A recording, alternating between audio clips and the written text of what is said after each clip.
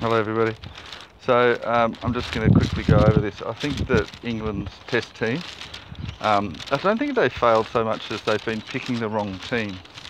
So I'm going to try to pick the team myself, and I'm going to pick them in an order of most obvious picks to least obvious. So I'm going to start with number 1, Joe Root.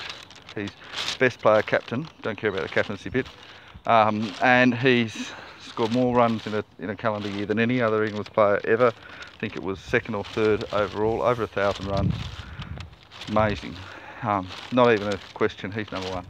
Number 2 is Ben Stokes. Now, potentially Ben Stokes could take over the captaincy. I think he's got a bit more leadership potential than Root. Root's a bit too shy, but definitely having Stokes in the side. I know as an all-rounder his stats aren't the best in the world, but by English standards they're pretty good. They're up there with the likes of Botham and Flintoff, and that's pretty good.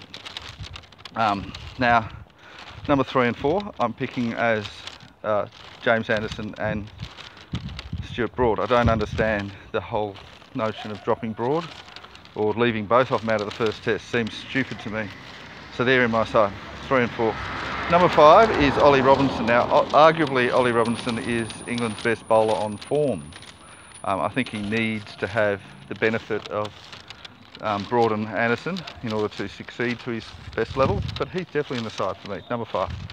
Now, after that, let's look at the batting. So, the second highest run scorer in the past 12 months for England was Rory Burns, and I know he has struggled against Australia.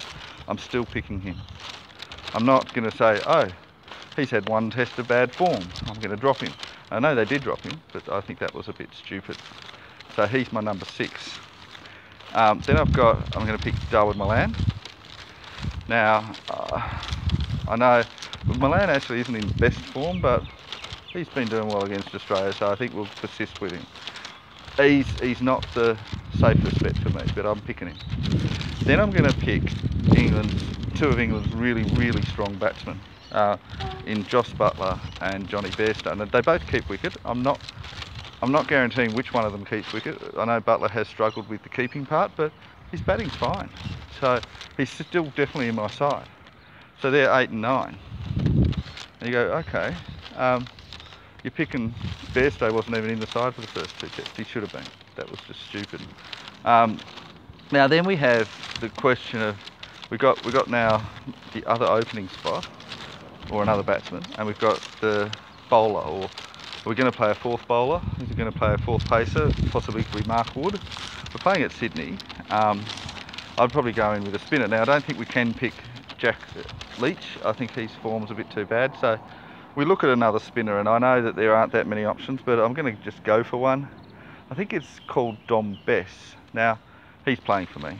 I don't care about his form. With just a spinner for the sake of the spinner. He might stuff up, but you need that spinning option, and you can't persist with Leach right now. So he's my number 10. And again, I'm considering this to be a fringe player.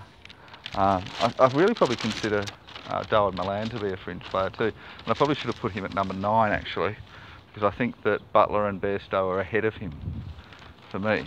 Even though in this test series Milan's done better, I don't think overall he is as solid. And then the last one is my opener. Now, I've got Rory Burns in there already. I don't think he should have been dropped. I know Australia is doing well against him, but that's just one test. So come on, have a bit of faith in your second best batsman. For the last 12 months, that's stupid to drop your second best batsman. How insane is that? And I don't think Zach Crawley is in very good form, nor is Hasid Hamid, however you say his name. And I don't think either of them really warrant a spot in the side. Now, the question then is who does? Now, I think that it might be worthwhile going in with a makeshift opener. So I've seen that Jos Buttler certainly opens for England in T20s, and I think he's got a point to prove after a few stuff-ups with the gloves. So I'm going to move him in to open. I'm going to say to him, all right, Buttler, mate, you're a little bit, we know you're a great player, but you're a little bit on edge. We're considering dropping you. So what we're going to do is we're going to give you a chance as an opener. Not as a wicket-keeper, not as an opener and wicket-keeper, just as an opener. And now, that then says, okay, now we're looking for a wicket-keeper or a batsman. Are we going to play Johnny Bairstow as a wicket-keeper and go in with Ollie Pope? as the batsman? Because Pope has been in good form before, that's one option. Or are we going to go in with a specialist wicket keeper and pick Ben Foakes and then play Bairstow as a batsman and therefore have 3 wicket keepers in the side? I think that's the best option. I think that considering England have struggled because of missed chances from the bad wicket keeping of Buttler, I think that it is worthwhile giving Ben Foakes a chance. So he would be my wicket keeper, just ahead of Ollie Pope, and now that is a tough decision to make. And I think you could argue of going in with Pope instead. But otherwise that's done. See, it's not a hard team to pick. So I think that, yeah, the spinner is a tough one, and whether to go with Foakes or Pope is a tough one. But otherwise it's pretty easy. And I don't see why they're struggling so much with this. You've got Rory Burns opening with Josh Buttler. I think that's a great combination to start yourself off with. You've got Darwin Milan coming in. Okay, not the best number 3, but he's doing all right at the moment. Then you have Joe Root at number 4. That's your solid number 4. You have Johnny Bairstow at 5, really solid batsman. Then you have Ben Stokes at 6. He can be good sometimes. You have Ben Foakes as your wicketkeeper at number 7, and look, his batting's pretty good too. Then you have Stuart Broad, Jimmy Anderson, and Ollie Robinson as your 3-pronged, really strong pace attack. And then you have Dom Bess as your spinner. And look, you might have had Jack Leach. I don't think you can justify Jack Leach at the moment, but you certainly also can't go full pace, not at Sydney. So I don't want to play Mark Wood.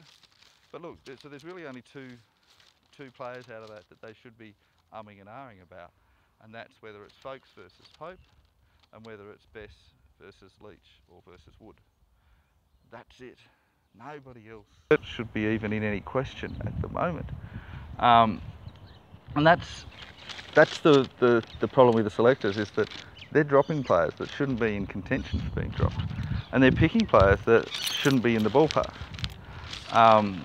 And this is the crazy bit about it. That's where the selecting is really off kilter. I mean, I know in Australia we're picking Marcus Harris, who shouldn't be in the side, and we had that strange pick of Scott Boland, and then he got 6 for 7. But the selection, you see the selection issues in Australia, nowhere near as big.